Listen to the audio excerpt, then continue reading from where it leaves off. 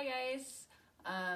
So I feel like with all of these batches of puppies being born that my face is on Instagram more than the puppies. So I'm just gonna apologize for that up front. I promise that we won't keep doing this all the time. You'll get to see more puppies.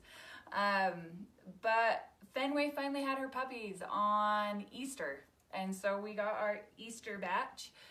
But they're just tiny. There's just a little batch of 5 males that she had, but they're darling. They're so beautiful. We're loving the colors. First up, we have Pascal. Pascal is a tri-male. He's got a partial white collar, goes underneath all the way around to here. So there's a little batch or part that's not white, but he's got this beautiful white line down his head. He's got white around the back, white on his legs, got a fun little white tail. This is Pascal. Next we have Cadbury.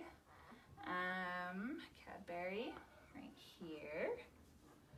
Cadbury also has a partial white. It starts here, goes around and ends right here. It's got the white on his legs, again on his tail, and his back here. Loving these tri-colors. There's darling. Next we have Peter Cottontail. If I can dig him out from the bottom here. This is Peter Cottontail. He has a full white collar, goes all the way around. Has a white strip that goes up on his forehead. He's got white on his tail again, on his legs. These markings are awesome. He's a little squirmy wormy. Next we have Peep. Here's Peep, who also has a full white collar. It's a little bit thinner, a little skinnier. That goes around there, but he does have the white that connects all the way to the back here. Cute little white markings on his back.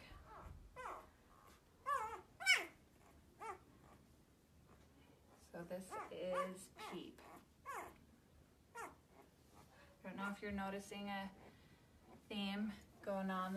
Like I said, this is our Easter batch because they were born on Easter, so we thought it would be appropriate to name them Easter and spring type names.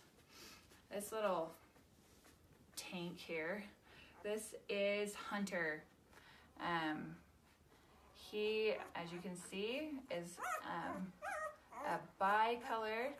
He's got white underneath that goes up his chin. He's got it on his nose, on all 4 of his toes, and then he's got a little dipstick at the end.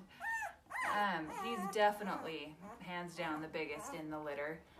He is just, like I said, a little tank. They're all doing really well though. Fenway's doing well. She's a good little mom. As a lot of you know, this was her first litter, and so we couldn't be more proud. She did a good job, and they're beautiful. We're loving all the colors, so we'll do another update next week on them.